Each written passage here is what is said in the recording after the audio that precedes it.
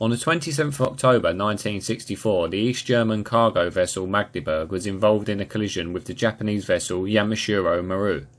The Magdeburg was steaming downriver from Dagenham with a cargo of 42 Leyland buses bound for Cuba.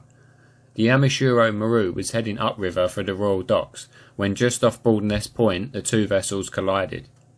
The bow of the Japanese ship hit the Magdeburg's starboard side near the wheelhouse. She was badly holed and heeled over to one side and eventually was beached off Broadness Point.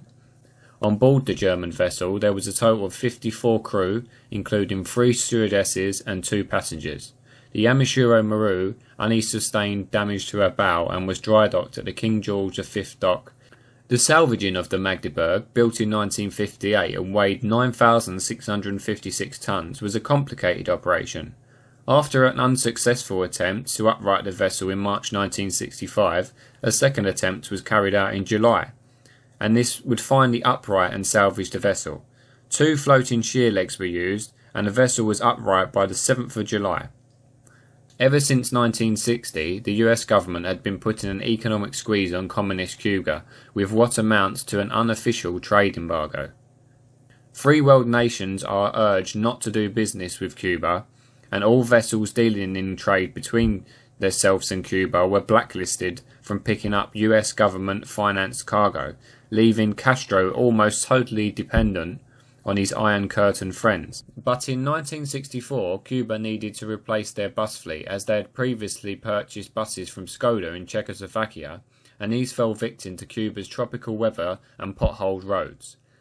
Leyland wrote off the 42 buses involved in the incident because of saltwater damage, and during the mid-1970s, a controversial American newspaper published that the CIA and the National Security Intelligence had confirmed that the ship collision had been arranged by the CIA with the cooperation of British intelligence.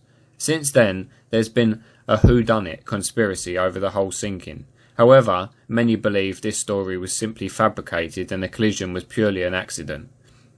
The Magdeburg was patched up in Tilbury Dock and sold for scrap to Greek owners. However, she sank on the way there in the Bay of Biscay. One thing to note, the buses were all lashed by Harry Spencer, the head rigger at the Port of London Authority at the time. Not a single bus had shifted even though the ship lay on its side. This made Harry's name, and he went on to set up Spencer Rigging in Cowes in the Isle of Wight. Sadly, Harry himself passed away in 2009, but the family business still continues today.